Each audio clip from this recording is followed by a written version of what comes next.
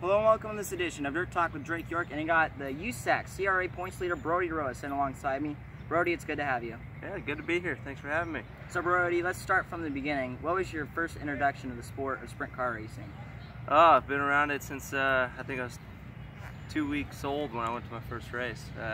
Hanford, when my dad was working with Mike Kirby, crew chief for Kirby for probably 13 years until I started racing go-karts. So been around for a long time.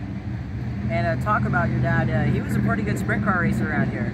Yeah, he was all right. I guess he's pretty modest about it. He always brags how he won a World Outlaw heat race at Ascot one night. That's his big claim to fame. So yeah, I don't know if he ever won any features or not, but he was good. He ran for four or 5 years, so, and then crew chiefed after that. So you talked about the go-karts, and I believe you also ran quarter midgets at one point when you were 5, and in the sprint car midget article that you featured in, said you kind of got bored of it when you were 5, but now you're one of the big stars in the USAC CRA series. What made you want to race more as you grew older? I don't know. I think just being around it longer and you know, going to the races every weekend, it just kind of fed into it. You know, when I was young, I think I was 5 when I shared a midget with Justin Kears, and I didn't like hanging out the side of it and going in those circles. I don't know, it wasn't that much fun to me. We were riding dirt bikes at the time. I wanted to go out in the desert and ride my dirt bike, so we did that until I was 13. Then we did a go-kart school, and you know, growing up going to sprint car races kind of, you know, fed into something I wanted to do eventually. So we started racing go-karts, you know, later down the road than most kids. In 2010, you were the Ventura Weekly Series Rookie of the Year. Was it a big victory for you at the time that happened, or do you consider it a small victory? No, it was big at the time. It's you know, that was a good start for us to, you know, for me to kind of get my feet wet and get some experience and run around Ventura. At the time, it was real big. There were nights where they'd get, you know, high 30 car counts. So just to go out there and get some seat time on a small track, tight quarters like that, and learn the car control, it was big. Who has advised you most in your racing career? I know your dad's got to be one of the people at top the list.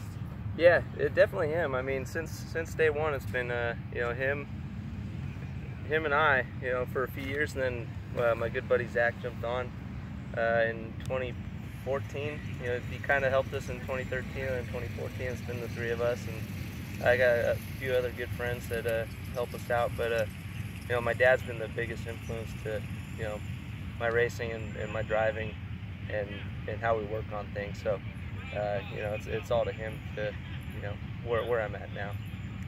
What do you remember most about your first sprint car win? I know that had to be huge for you.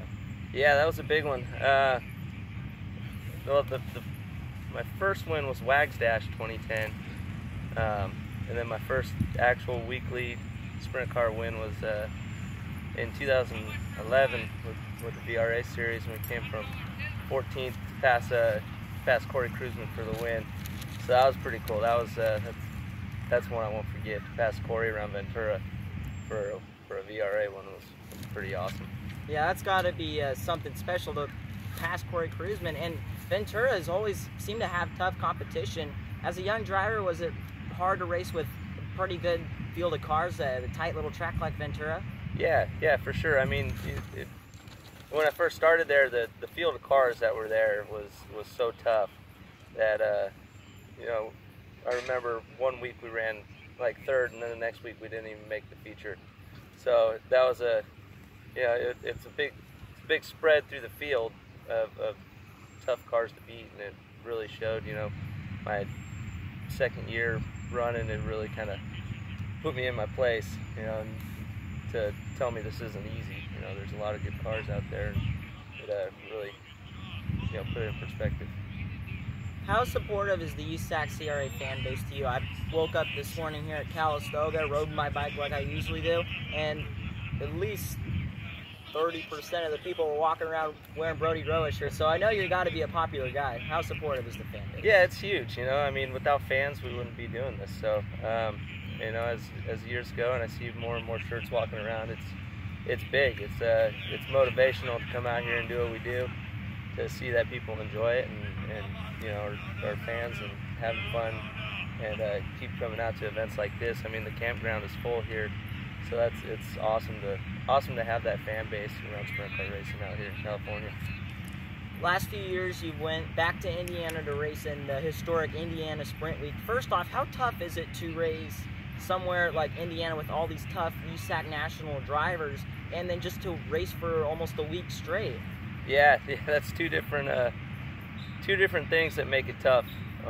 You know, past what we do out here, to run, you know, 7 races in 9 nights is one thing, and then to have your stuff together to be competitive every night is another. You know, this year we went back and made 5 features, I think. Missed the other 2 missed one by 1 spot in the B main, coming from deep. But it's tough. You gotta be on your game out there and qualify good, and that's something I always struggle with, is qualifying. So it set us back a lot this year, but we came back and we learned a lot, and we're applying it to the car here at home now.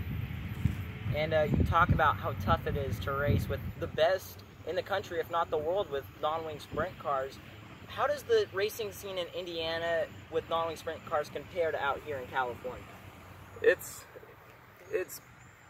pretty different out there. You know, out there you got you know, 10 or 12 cars that are always, you know, they're going to be your top 12 and, you know, contending for wins. And out here there's, you know, 5 or 6 guys that can win a race every week. And, you know, to go out there, you know, a B main at Indiana Sprint Week is tougher than running a feature out here to a point, you know.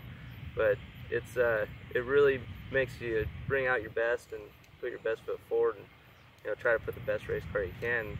And if you don't, you take something and you learn from it and try to do it the next night. And that's the cool thing about it, is you go run one night, and if you struggle, hopefully you learn something, and you only got to wait 24 hours to go try it again and see if you learn something. So it's huge going back there, and it's a big learning experience. Last year, you were featured in the highly popular Sprint Car Midget magazine. First off, I know before we started the cameras rolling here, I know that was kind of a surprise for you. So what's it like to be the cover story in a big magazine like Sprint Car and Midget? Yeah, that was cool. You know, Pat Sullivan talked to me when we were at Sprint Week last year about doing a story, and at the time he didn't say anything about being the cover or anything. And the story came out, and I got the magazine, and we were on the cover. So that was pretty a pretty exciting surprise to see that, and it's pretty cool that, you know, they put a California sprint car on the cover of Sprint Car and Midget magazine. Yeah, for sure. We enjoy seeing our California drivers on the cover of such a big magazine. Brody, who'd you like to thank for getting you to this point now? My dad, my buddy Zach, and Joe and Tyler all help us on the car, and HD Industries, they're a huge one. They give us a shop and a power plant to run, and they keep us coming to the track mainly, in Burris Racing, Biker Bruce Fisher, Norma Leonard, Lee Leonard, Oki Race Cars, CSI Shocks, Maxim Chassis, Driven Racing Oils. There's a lot of people that go into this. My grandpa, my uncle, you know, it's a big family deal. My mom, my wife Taylor. There's a lot of people that go into it, and couldn't do it without everybody.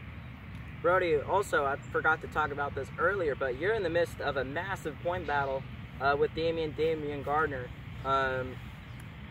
Just talk about how close it is. And Damian Gardner's got a lot of experience racing for the championships. He's got 6 of them, and you're looking for your first. So just talk about this crazy point battle you're in. Yeah, I think we're 3 points up now coming into Calistoga. So last year we came into Calistoga with a point lead, and we were about 100 out by the end of the week. We had a terrible week. So you know, that's an experience thing. I hope that, you know, this year we have that experience. We lost it last year. We were there to win it last year, and we lost it, and I think a lot off of experience level. So hopefully now we got that behind us. We got some experience on what we need to do to win the championship, and we can get through this week. And, you know, it's going to be tough to beat him. He's one of the best. So we just gotta do what we do, and hopefully it all works out right. that's going to wrap up our show today. Thank you, Brody. Thank you, Best Drake. of luck this week in California Sprint Week. Thank you.